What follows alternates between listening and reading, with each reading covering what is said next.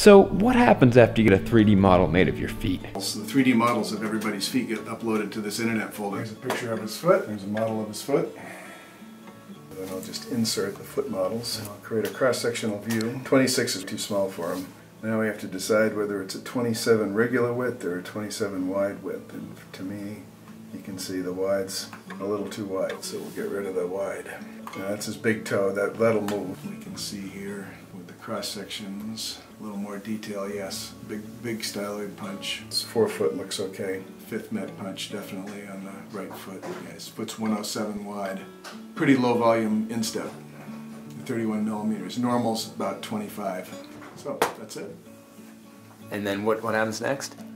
Next, I create a PDF file and we send it to Bill. Bill composes an email and sends it to the customer and also uploads it to our website. So when the customer goes to our website, they'll have their own custom page with their boot fitting assessment on it. Wow, that's amazing. And then a questionnaire where they can fill out any other information we don't have from the feet that they sent us. Wow. All right, we'll have to go see Bill then.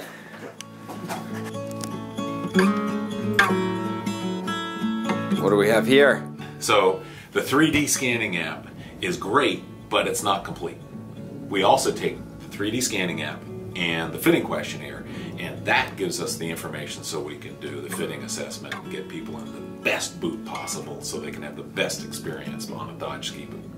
We get information, how tall they are, their age, how much they weigh, what they're going to use the boots for, what their skiing ability is. These are the little qualitative things that let us really tweak it and get it just right for them. Here's some important stuff that we're looking at. On this particular guy, his current boots have been extensively worked on.